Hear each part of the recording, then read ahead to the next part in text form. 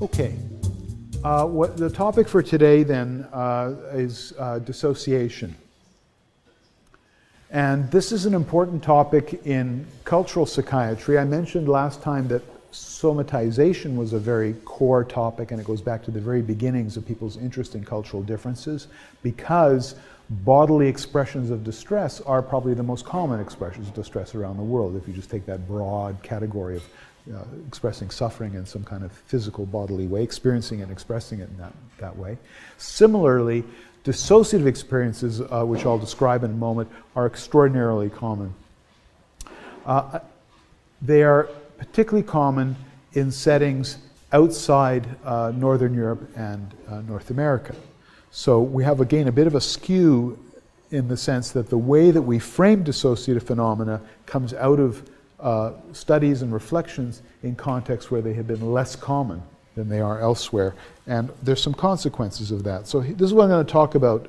Actually, I'm not going to follow precisely this outline, but I'm going to talk about what we mean by dissociation, how we think about it, what the place is of dissociation in psychiatry, the link to culture-bound syndromes I'll mention briefly because we introduced that at the beginning of the course, and then some ways of thinking about the varieties of dissociative phenomena and how they link to basic processes of memory and perception, how they link to our narrative construction of the self. That is, to the extent to which who we are is our own self-awareness, but also a story we tell about ourselves. It's not just I and me, and I sense a lot of things right now, and I'm sort of grounded in that phenomenal reality.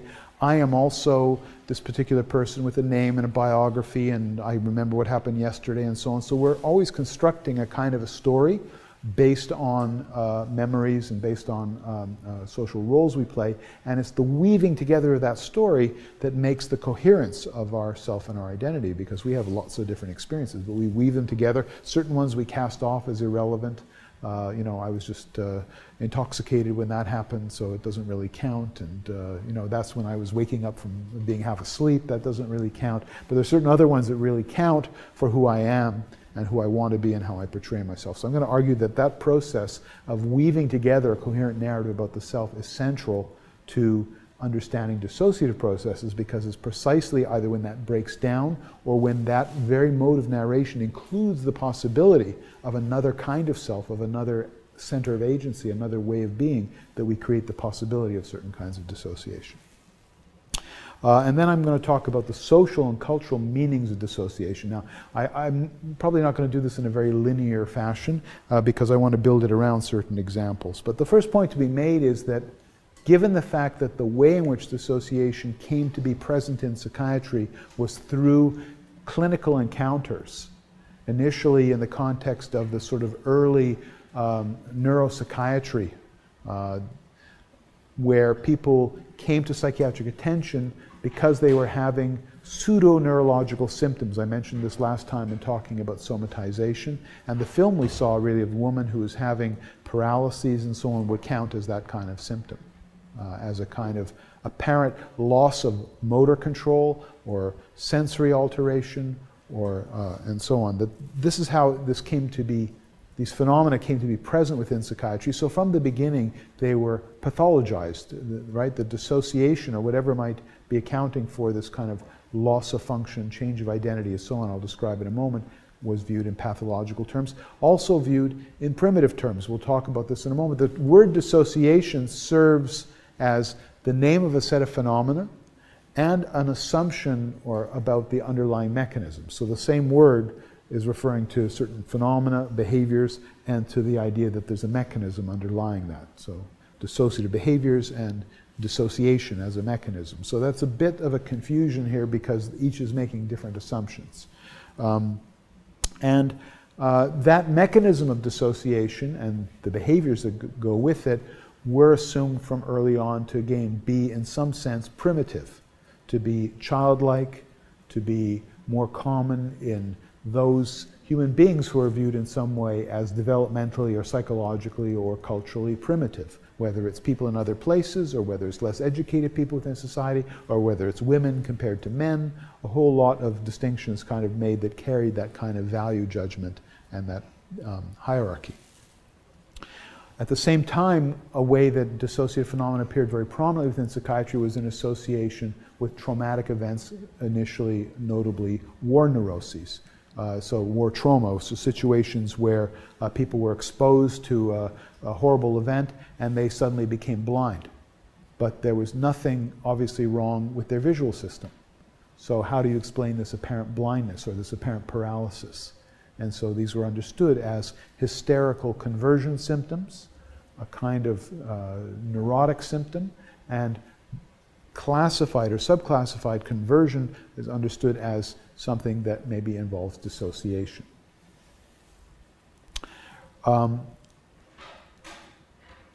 In the early development of psychoanalysis, one thing that happened was at some point there was a shift from an interest in these conversion symptoms and dissociation symptoms toward more attention to things that involves psychological, overt, more or less overt, or discoverable processes of conflict, of psychological conflict.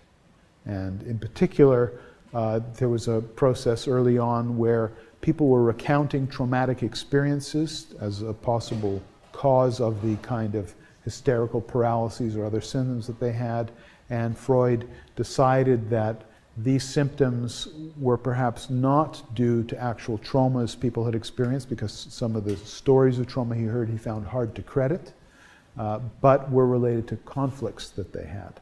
And so there was a shift away from dissociative phenomena. Early on, Freud, having trained with Charcot and as a neurologist in that time period where people were seeing lots of conversion symptoms as these physical symptoms, loss of motor function, loss of sensory function, for which no physical injury could be found, was using hypnosis, among other things, to try to help people, to cure people.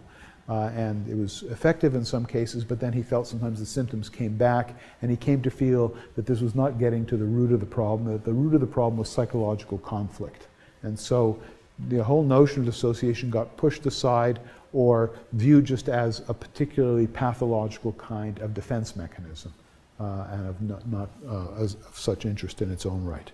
And the attention to these dissociative phenomena and a view of them, a different view of them, which had already existed around the time of Freud in the writings of Pierre Janet and others, came back into popularity in the 60s and 70s and 80s, along with a huge amount of interest in the wide prevalence of child abuse and other kinds of psychological trauma.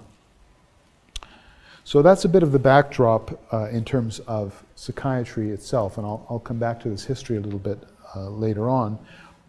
I wanted to underscore the importance of dissociative phenomena in terms of this discussion around cultural difference and around some of the iconic kinds of ideas and images of disorders in cultural psychiatry. And so this is the list that I showed earlier of the culture-bound syndromes that are presented in the appendix to DSM-4.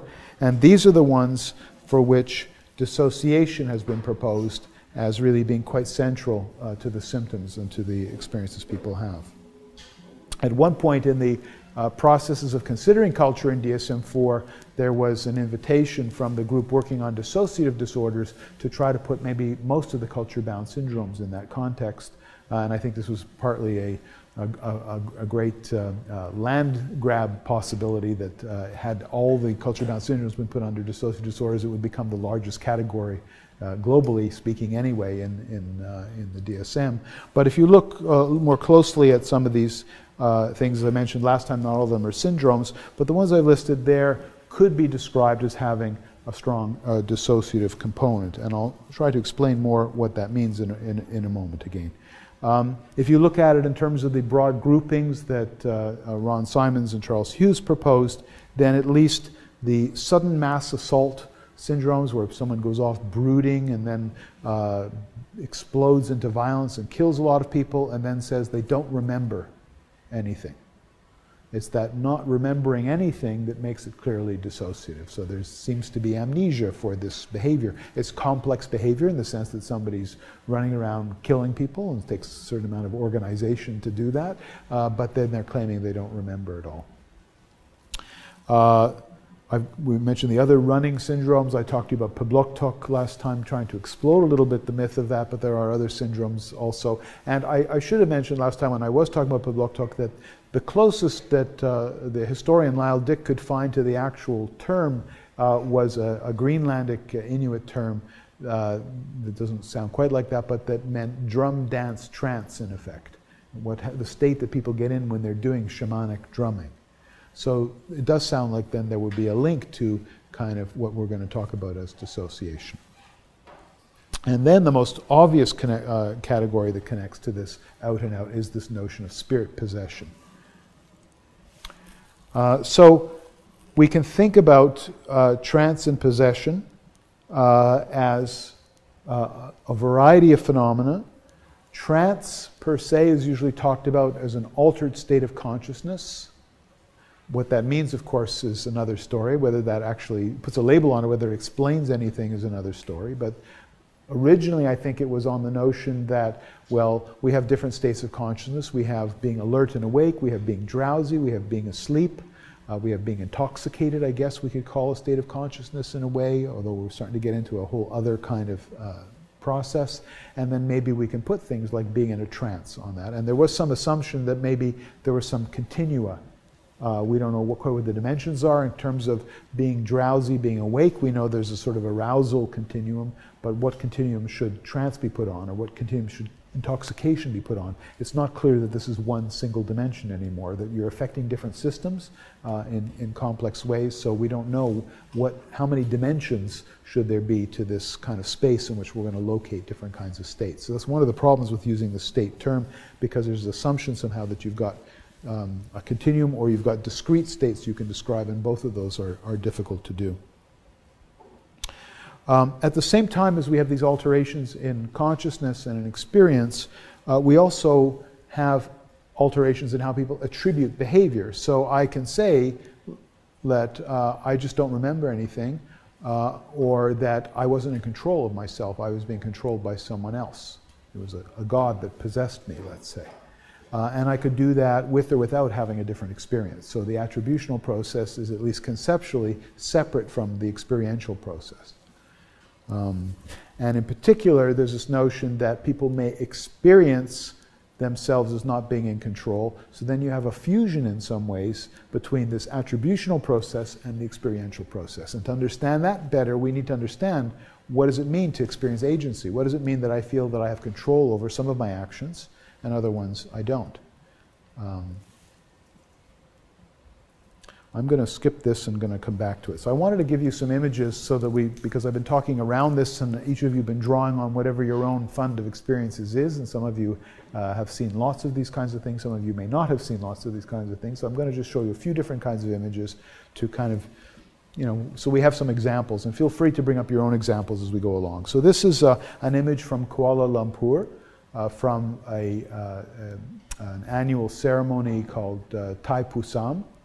And this is a ceremony where the Tamil community in that area honors a god, Murugan, who they've asked for favors from. If you've asked for favors previously in the year, you make a vow that you'll sort of give thanks through putting yourself through various privations. So this is a young boy who has a veil, a little pointy kind of shaft stuck through his cheek.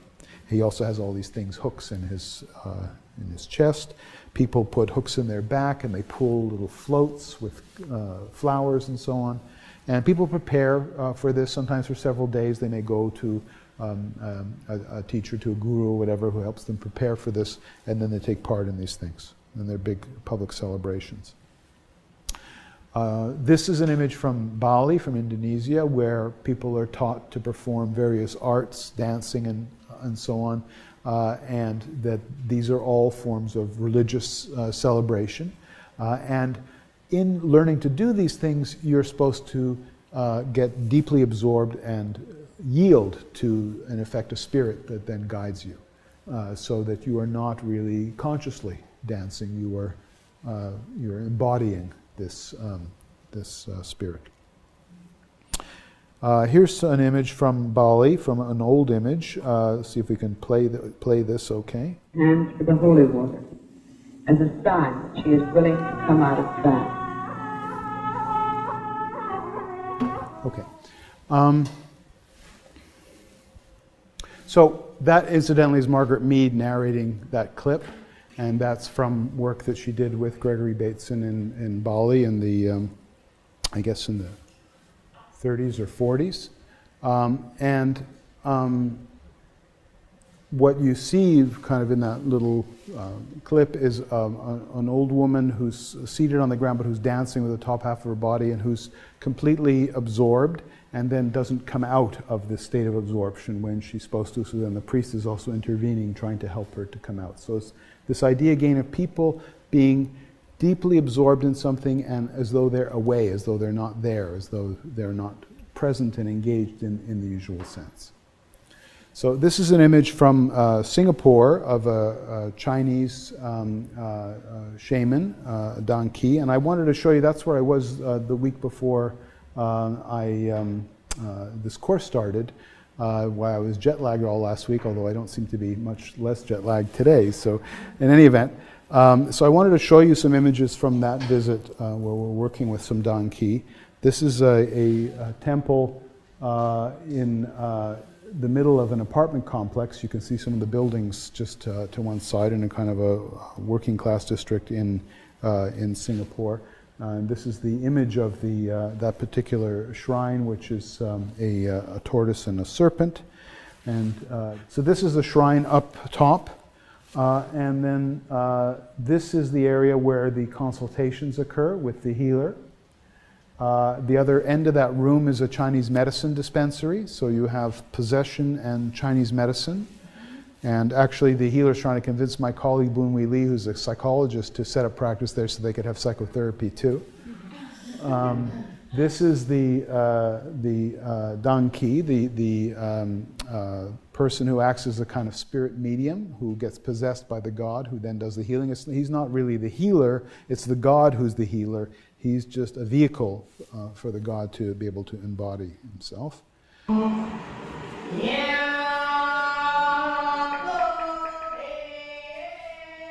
So here he is on the left now, starting to get ready, and they're chanting. This chanting went on for about half an hour before he came, and then he sat down, and now he's starting to get more absorbed.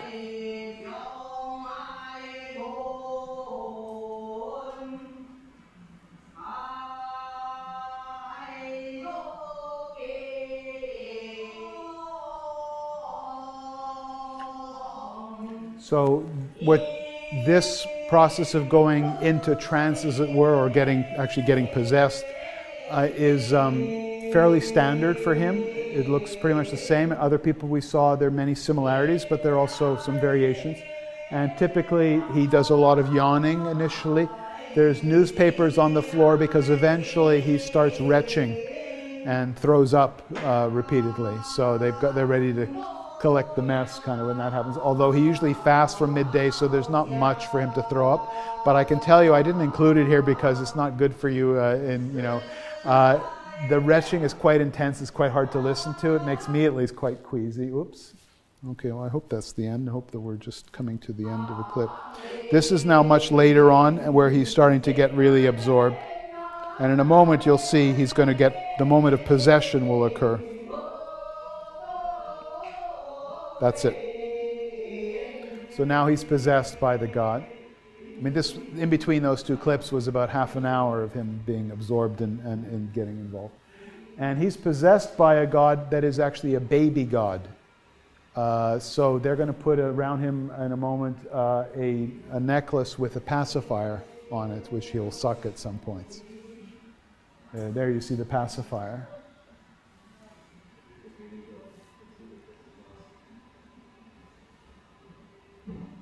And then they're going to give him some insignia and stuff, and he'll go out and he'll go to the upper part of the temple to give his thanks to the bigger gods, because he's a rather lowly god, before he comes back and starts doing the consultations.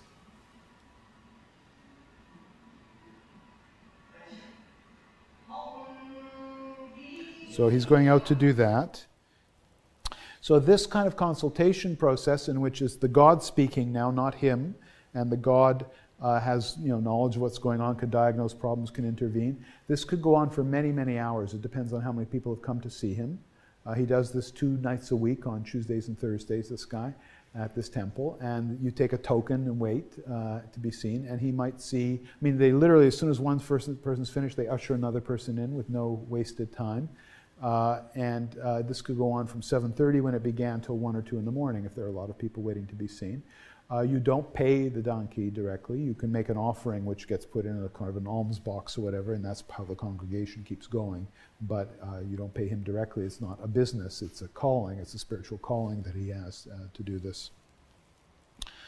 I think I have here, so this is him coming. This is now the evening's over. This is many hours later, but actually we came a second night, so we only lasted the first half the first night. We came a second night. So this is another day, but very similar. And he's then, they're sort of, cleaning him off, and then they give him some of his favorite treats. He likes chocolate because he's a little god.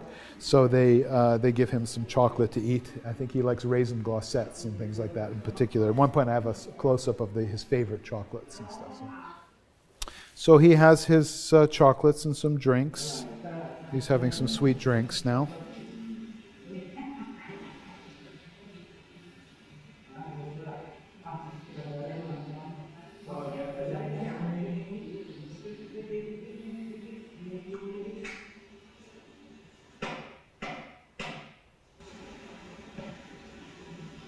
They're supporting his head because his body's completely limp now since the spirit is leaving him.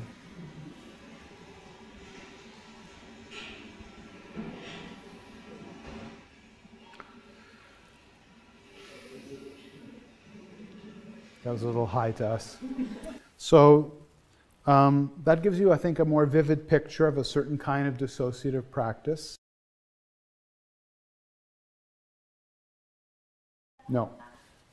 No memory for any of it. Mostly. Different healers have different gods that inhabit them. More than one god. One healer may have more than one god, and they may call on different ones depending upon the need. And sometimes you're calling one and another one comes, and that's a bit more complicated. Then you have to sort of work that out. There are different chairs that they have in this temple that have different insignia on them, and that's related to which god, and you would wear a certain costume and so on. So he usually is inhabited by this baby god. And I'm going to show you now another guy who also is usually inhabited by the same god. It happens that this guy's on Tuesdays and Thursdays, the other guy's on Wednesdays and Fridays, but but that's no particular arrangement between them, I don't think, because there actually are many, many of these healers, both in Singapore and throughout Malaysia. Usually, in his case, his father was a donkey, and then in his teens and 20s, he was a bit of a rake and not so on such a straight path. And then he had a dream in which the god appeared to him, and he realized he had to get more involved.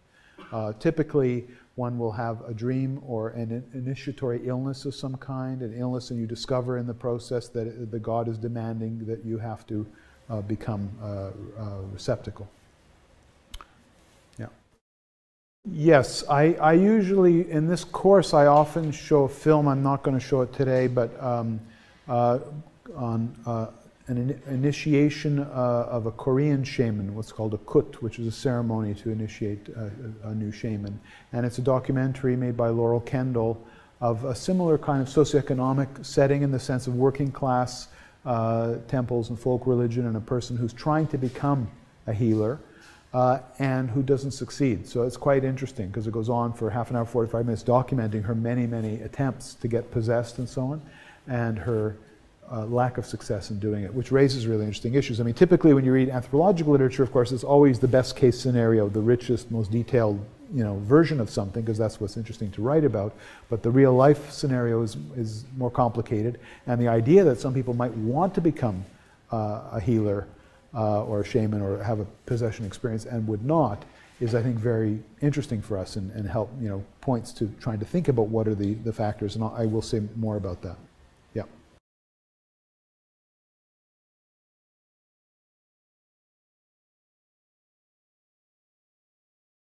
Yeah, so the term that they prefer in English is devotee, because they're devotees to the god.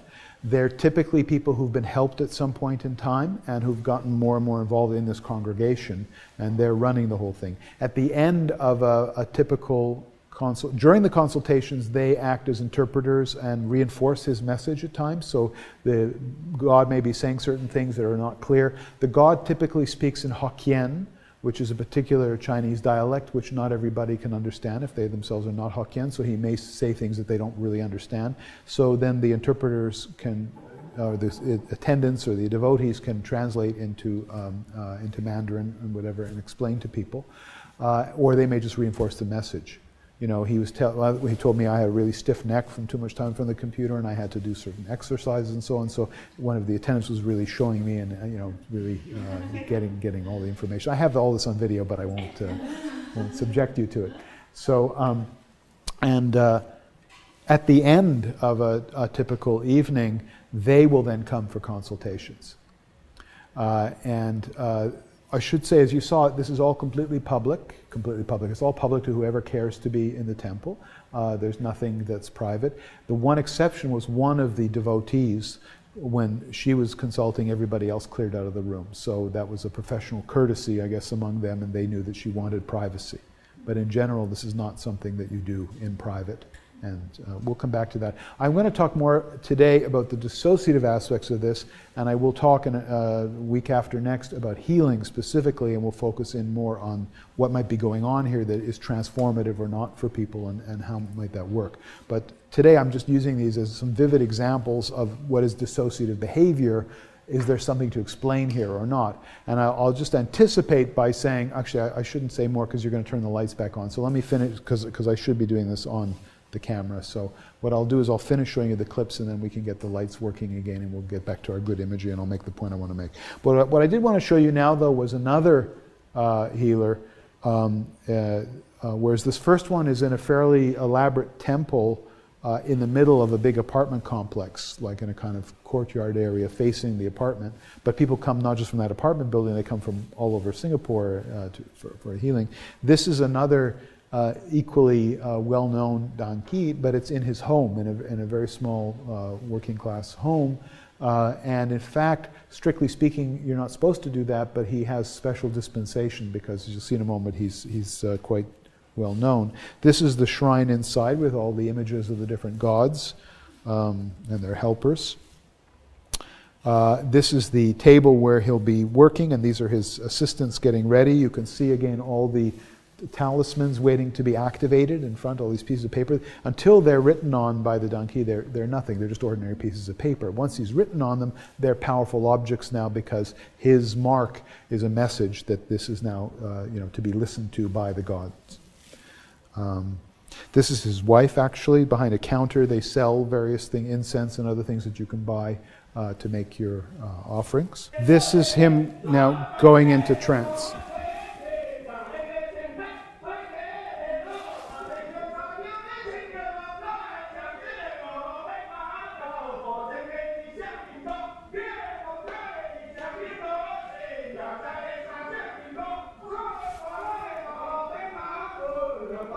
So this is quite long. I'm not going to show you the whole thing, but we'll skip ahead.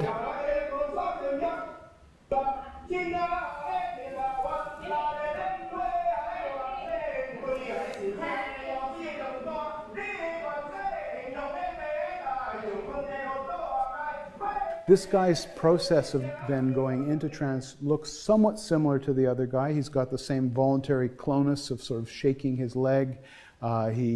He sort of does a certain amount of swaying like this. He does this gesture. The differences are he does lots more head movements. He really shakes his head, and you'll see later, or if I can show that part, when he's in trance, he also does more kind of shaking of his head. And he doesn't do the vomiting at all. So even though on another day we went and saw 5 different shamans at a festival all getting possessed at the same time, and they all showed vomiting. So there's elements that are commonly used by different people, but they're not all rigid. Different people have their own version of this in effect. So anyway, once he's possessed, he was going really fast. They're shouting really intensely. that may have been also, I'm not quite clear on this episode, we haven't sort of collected all our notes, that at one point there was more than one god trying to possess him, so they were really, the people chanting were getting really emphatic to try to make sure that it was just the right god. And then he also jumps back up into the chair suddenly, and now he's possessed. They push the table forward, and he immediately starts, I think we can probably start with this one here. He immediately starts processing these things. And he just does thousands of these. And unlike the other guy, there were not that many people consulting on this day. So he was basically producing generic ones that they were putting in packets, saying good for headaches, good for, whatever. And they were making little packets. The other thing, the thing I wanted you to hear is that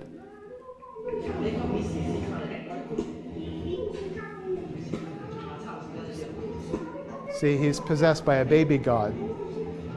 So you hear his voice.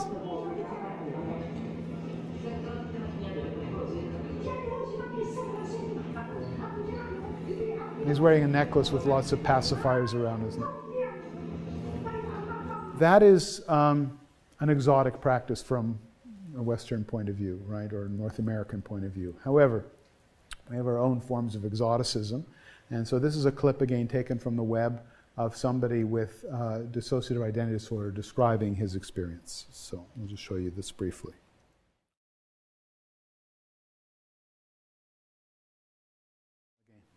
So I think that gives you a couple of very striking illustrations of dissociative phenomena.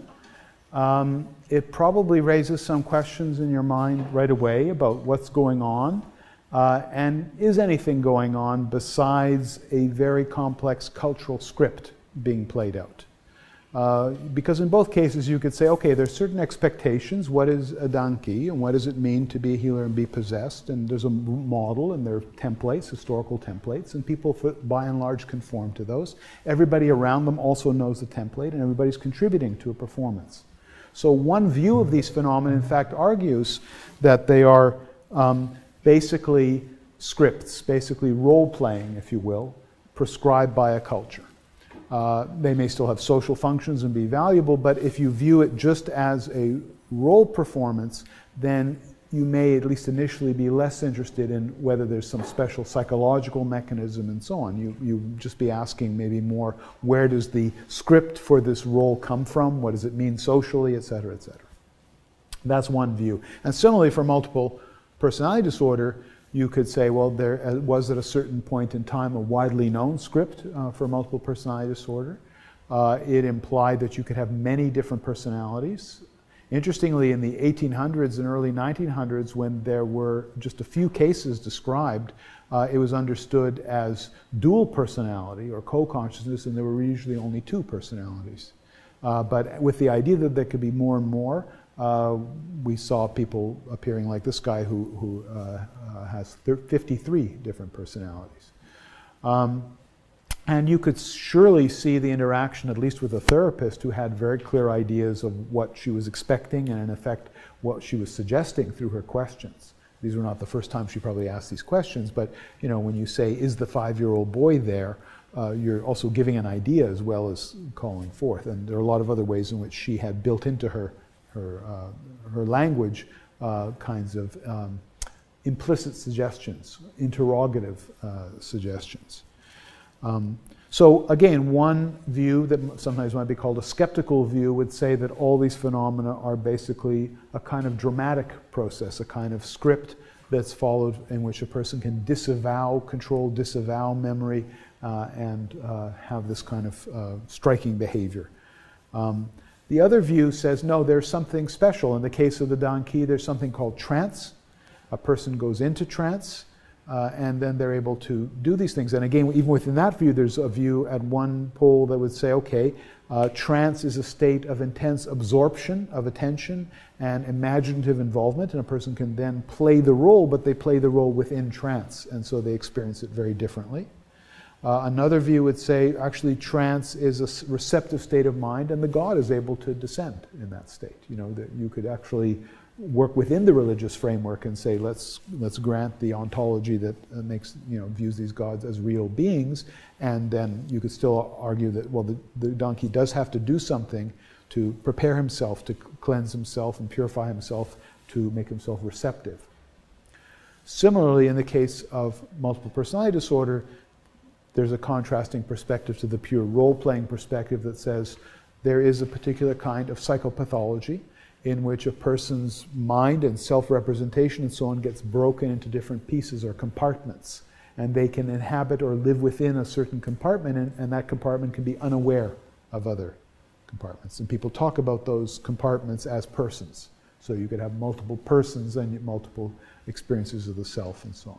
So there are these different assumptions, different partial models. Nobody has a very well worked out complete model, I suppose, but although the role-playing model is fairly straightforward, so it's not hard to imagine how it's fairly complete. The other models, I think, are harder to work out in detail. But you see the tensions and to some degree the polarization between these perspectives. And there's quite a lot at stake because if you view it as a role, the implication is it should be relatively easy to change. It is a kind of pretend, so it lacks a certain kind of truth, if you will, and it's often used in a mode of kind of dismissing the reality of these experiences. If you think that, no, there is something special going on here and it's something called trance, then you're caught in trying to figure out, well, what is trance? What, you know, is there a biology? Is there something different in the brain? Is there something that we can measure going on in this context?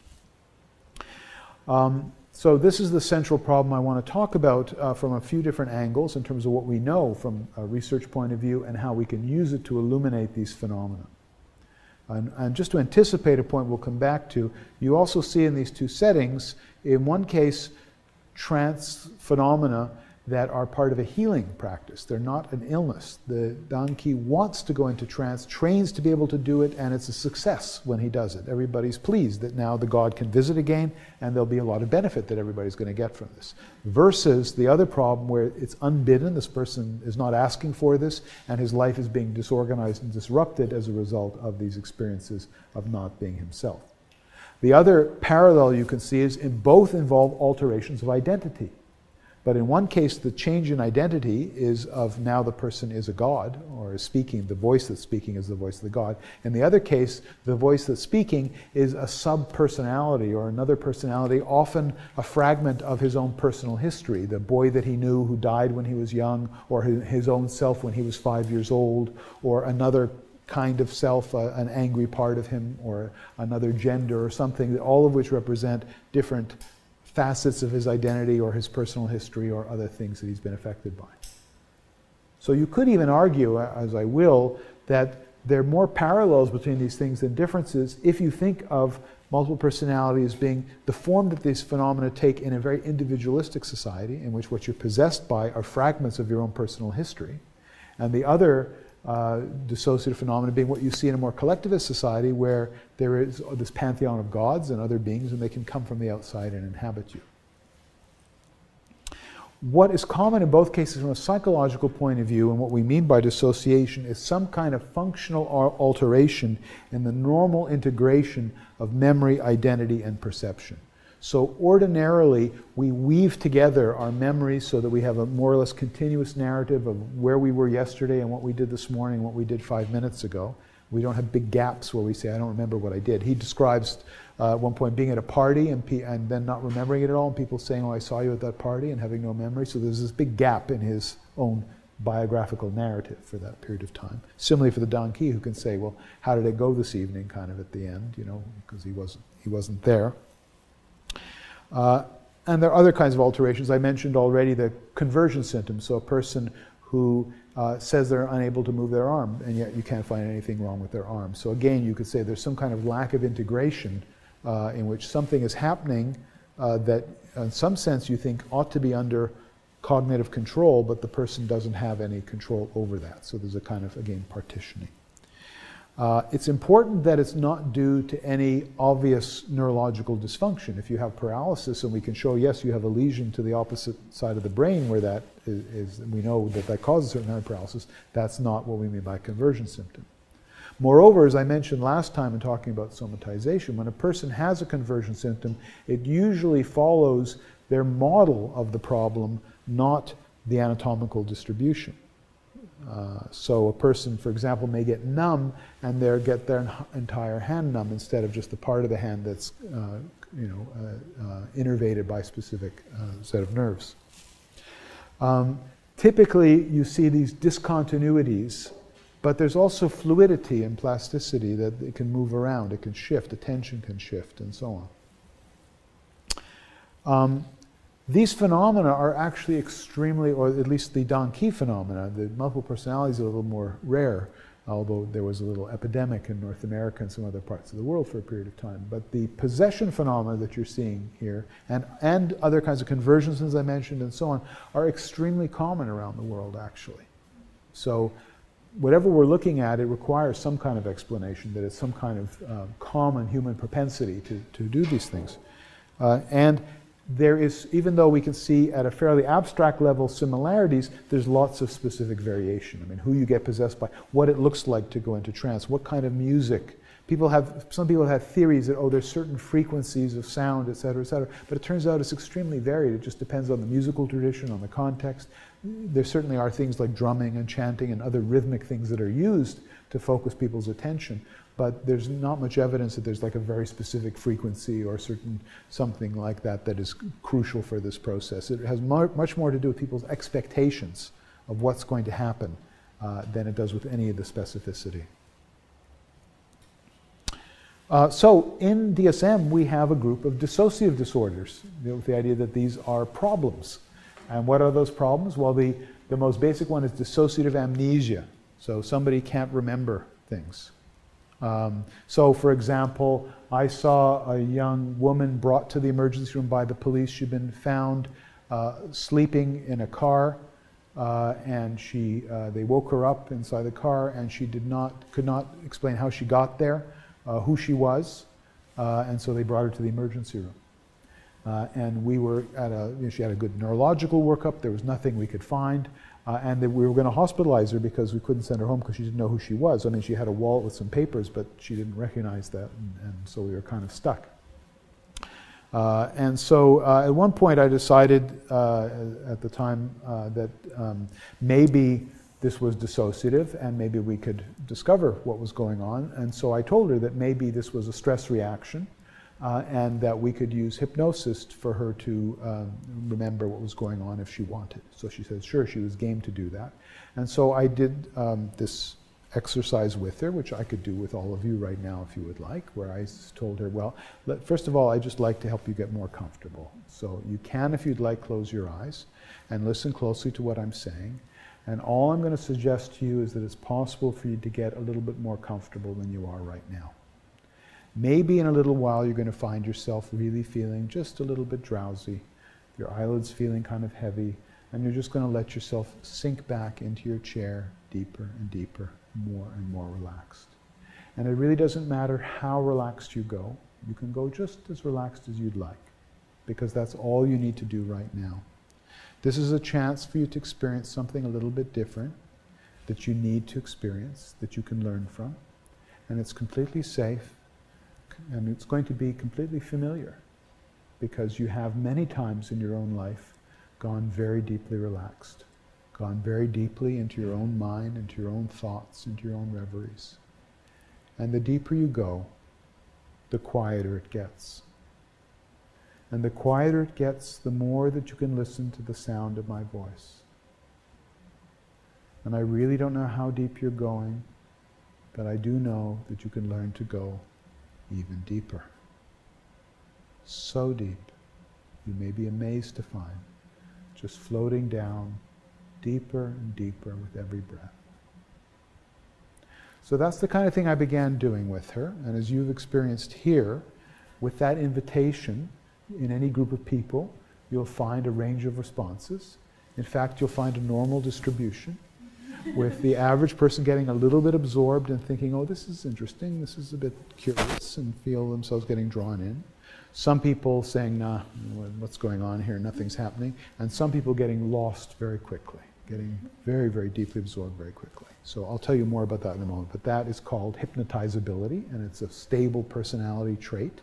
And as I say, it has a kind of normal distribution in the general population.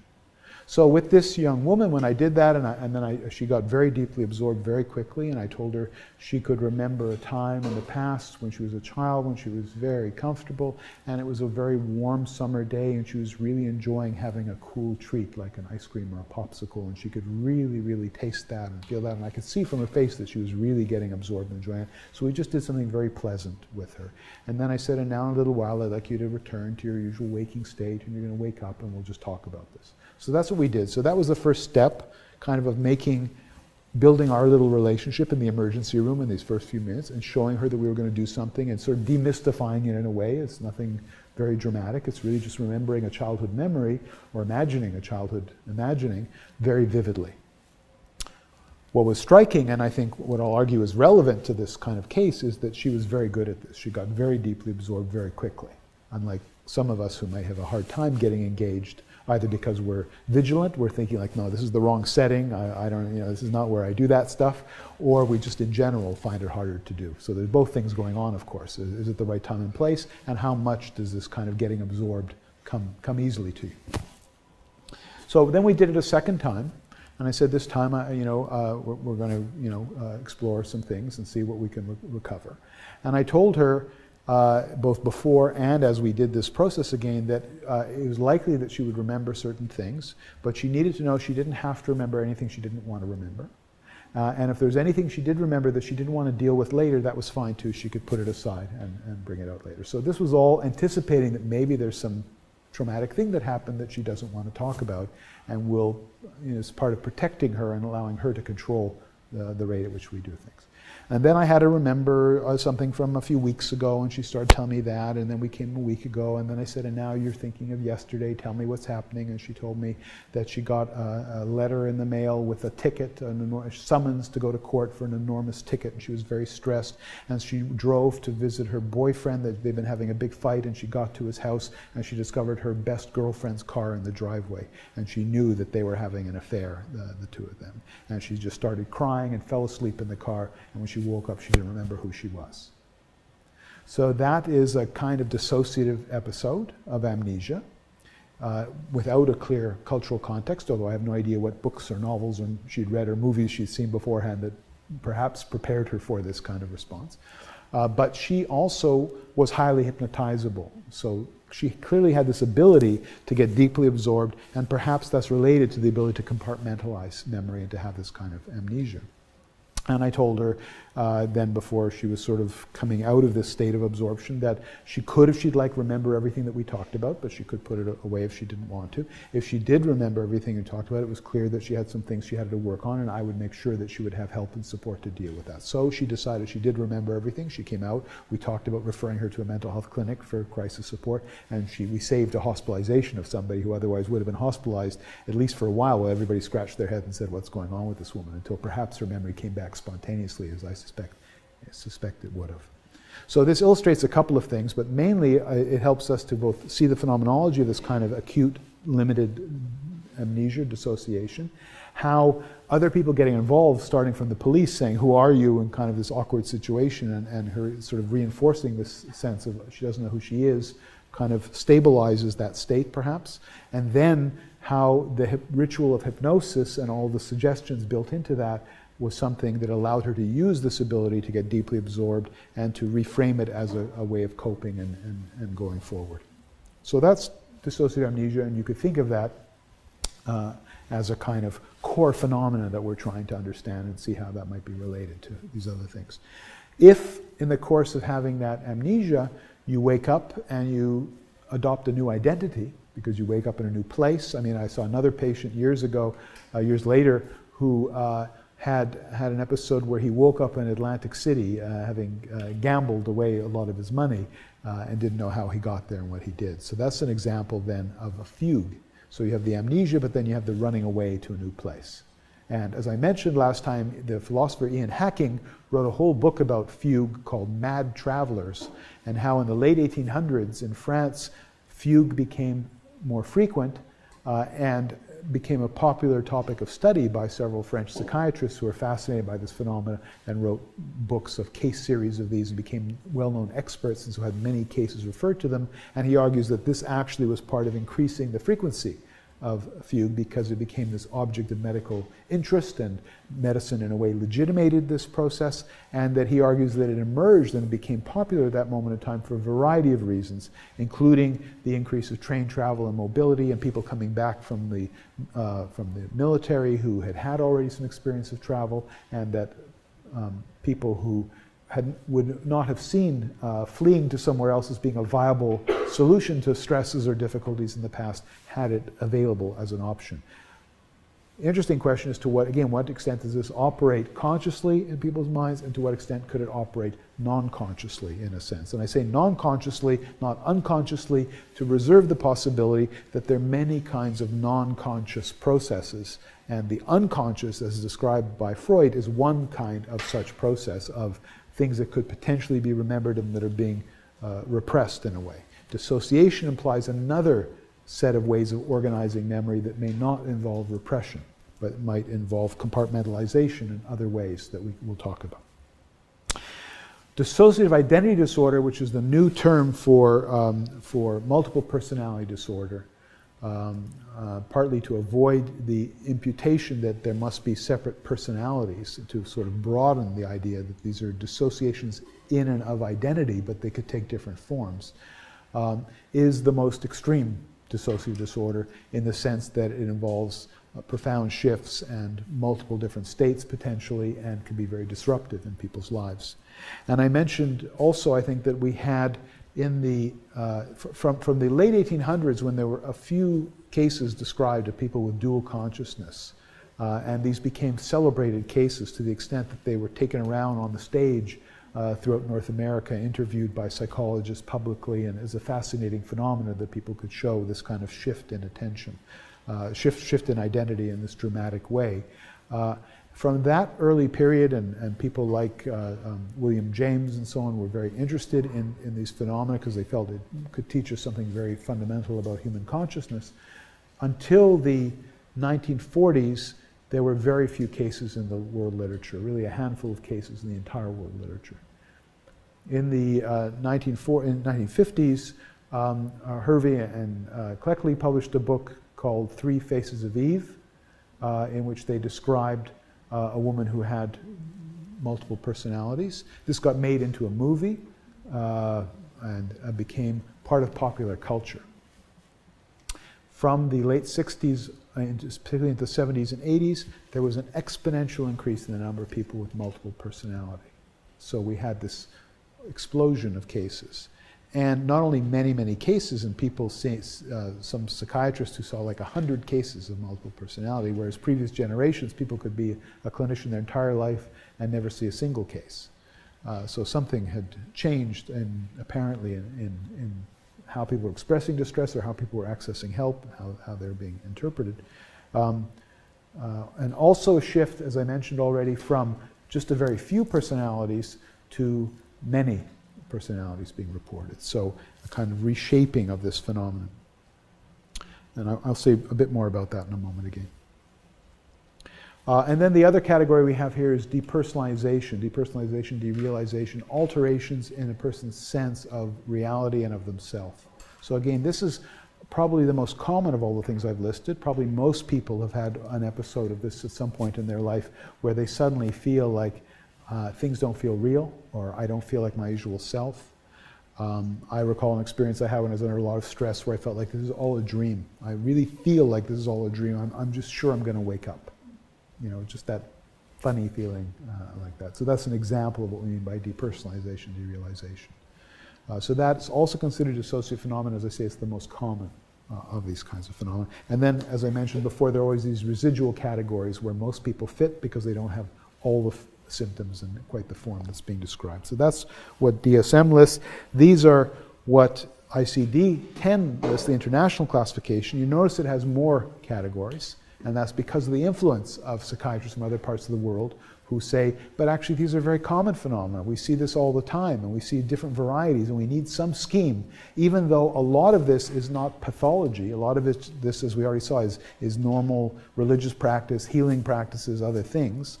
We do still see problematic events even within that context. So in Brazil, for example, where people take part in Afro-Brazilian healing cults like Candomblé, where people are, again, possessed by gods, and that's not just the healer, that's all the congregants really try to get possessed by a god, and you follow a certain expected process in that, and it's, you know, a positive experience if you get possessed. But on some occasions, there's somebody who, when it's time not to be possessed anymore, doesn't come out of it, or whose behavior when they are possessed is totally erratic and doesn't follow any of the accepted scripts and norms. And those people may be brought to the emergency room, saying, you know, we did the healing thing and or the religious practice, and they're out of control. There's something wrong, and so they'll be treated in the emergency context there. So there's a need for other categories. The other thing that ICD does that DSM did not do was to recognize conversion symptoms, these somatic symptoms of loss of muscle control, loss of sensory function, and so on, as another kind of dissociative phenomenon. I've sort of implied that in the way I've been talking here because that's how I think of it, but officially in the classification in DSM, the conversion symptoms are somatoform symptoms, not dissociative symptoms. But most people believe that the mechanism underneath is going to be similar to these other phenomena, and so it makes sense to group these things together. Trance and possession disorders exists in ICD, not in DSM. In DSM, they're in an appendix as a possible thing to be included in DSM-4 at least. So what are the dimensions of dissociation? Perceptual alterations. People can lose a whole perceptual function, be blind or deaf. They can also have hallucinations or have other kinds of experiences. Again, there's some very common kinds, mild perceptual distortions, which can raise the questions whether they're on a continuum with these things. I had a patient years ago who told me that there's a certain painting she couldn't look at because she was convinced that the painting was looking at her and the eyes were moving and it was watching her and so on.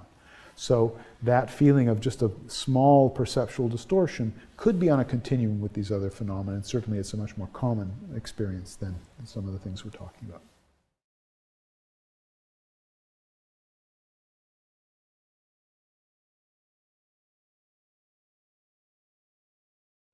So, you're raising a very important question in terms of, it sounds like aspects of dissociation. We start talking about perceptual distortions and so on. It's hallucinations.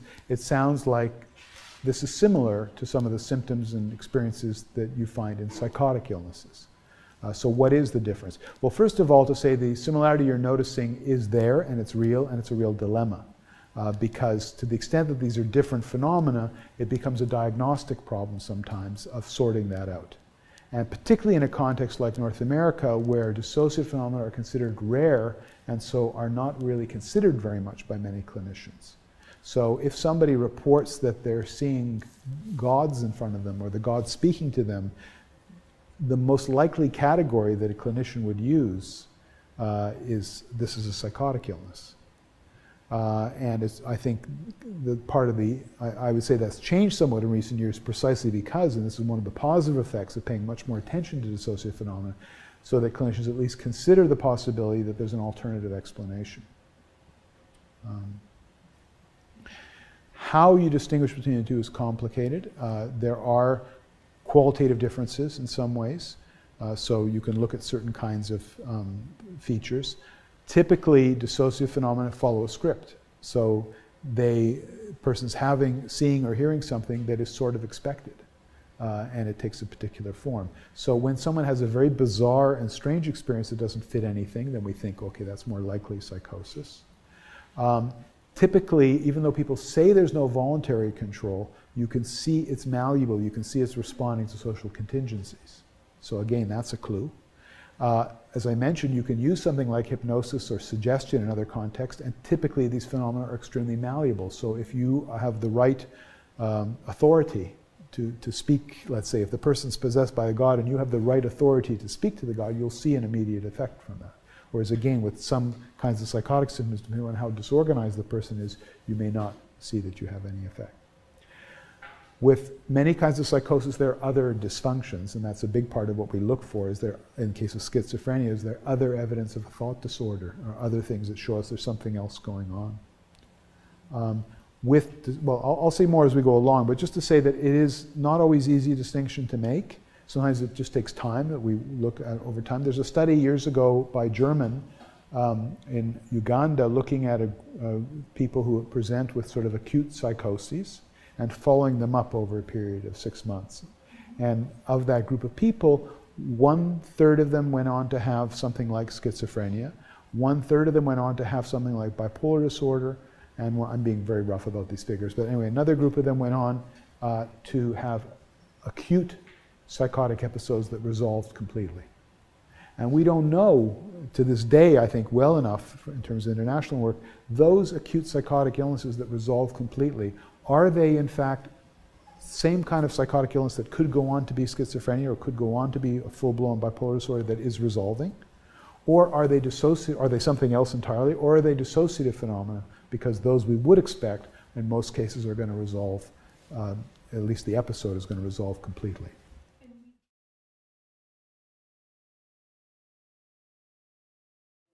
Yes, and because dissociation of all the kinds we're talking about is transient, it is short-lived. Nobody spends days or years or months. They may go in and out of things, but they don't spend it continuously in this kind of state.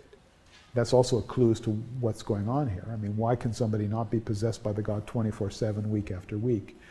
It's just probably too much cognitive effort. We have a recent paper in Psychiatric Services that looks at a series of patients seen in our cultural consultation service where there was a change in the diagnosis of psychosis. So we're raising, because we find a significant number of cases who refer to us with psychosis where we decide in the end, no, they were not psychotic. And one of the reasons is we decided in the end, actually this was dissociative. And the other dilemma, though, is that schizophrenia or other psychotic illness and dissociative disorder are not mutually exclusive. So in a context where dissociation is very prevalent, either as a model that you see because it happens a lot in religious practices or you yourself have experienced in some other place, if you also get sick with depression, with schizophrenia, with anything else, you could well have dissociative symptoms on top of that, which really complicates the presentation, because then maybe there are parts of what you're doing or behaving that are very extreme, and they're actually not the core illness, but they're the dissociative. We had an example of somebody from part of Africa, I think from Ethiopia, or Somalia, in the emergency room at one point, who was very psychotic and was throwing themselves against the wall repeatedly. And it was, a very unusual kind of presentation. And the thought in the end was that, there was part of the psychotic illness that was identifiable as something like schizophrenia, but the person was also showing a kind of dissociative behavior that in a way conveyed from her own subjective point of view just how ill and how much she was suffering. But it's easily misinterpreted by people who are not familiar with that mode of expressing things. So, and it also, I guess, the fundamental point of this malleability is such that this is the area where people can take on cultural models very easily. And it's open to suggestion. If somebody expects that they should be possessed by yet another god, that may call that god forward. Or that somebody expects that there's a famous case of a guy called Kenneth Bianchi, the hillside strangler, who was a serial murderer and whose defense in court was that he had multiple personality, and it wasn't him who did it, it was one of the other personalities. Raises complex issues in terms of law and so on. Should he be allowed to say, don't put me in prison, just put the other one in prison? And how do you do that? But as part of his trying to address his defense, they brought in a famous psychiatrist, psychologist, Martin Orne, who was a very important figure in hypnosis research. And Martin Orne tried to show, through interviewing Kenneth Bianchi, that he was making it up. He was not really multiple personality, he was pretending to be multiple personality. Now that's an argument you can only make if you don't accept the role theory. If you say it's not just a role, there really is something that happens in multiple personality. So you could have somebody who's pretending to be multiple personality and somebody who really is multiple personality. So you have to have a different theory already of multiple personality to allow for that possibility. And what he did, among other things, with Kenneth Bianchi was and you can see this is a film called, it was shown I think on BBC years ago, a documentary called The Mind of a Murderer. And what he does, at one point he interviews him and he says, you know, it's very strange that you only have 2 personalities, or 3, I don't remember how many he had at that point, because with multiples there's almost always 3 or 4. He just makes this up, you know, and he tells it to him, and lo and behold, the next day another personality comes out.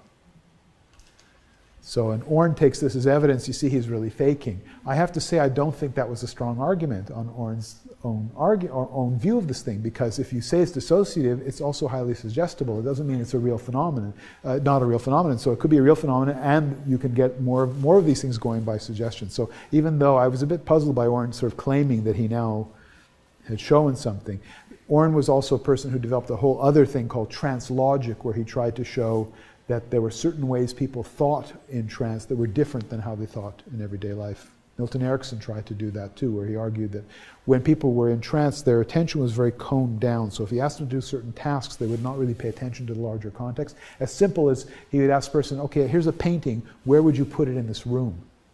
And people who were sort of wide awake and alert would say, well, you know, in the middle of that wall there. They would pick some, you know, they'd look at the whole room and they'd pick a space and balance it, where somebody who was really absorbed would just pick some inappropriate place sort of in their narrow cone of vision. And so these were attempts to get at what is intrinsic to trance, which, as you see, in the end is fairly subtle. It's not like it's a totally different thing. It's just, well, okay, the person's attention is kind of narrowed down a bit. And so we're going to show that somehow.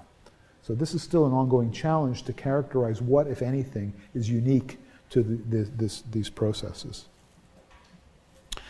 So we've already mentioned perceptual alterations, alterations of motor control or volition. I mean, in hypnosis, another thing that we do sometimes people is we'll tell people, you can, if you'd like, have an experience right now. Why don't you all do this? You put your arm out in front of you. Just put your arm there. Okay, that's good. Now, I'd like you to imagine that there's a balloon attached to your finger, and it's filled with helium. Really try to picture that. Maybe it may help you to close your eyes, doesn't matter. However, just really try to picture it. And imagine it's a huge balloon. It's huge, and it's tugging, it's pulling up on your arm.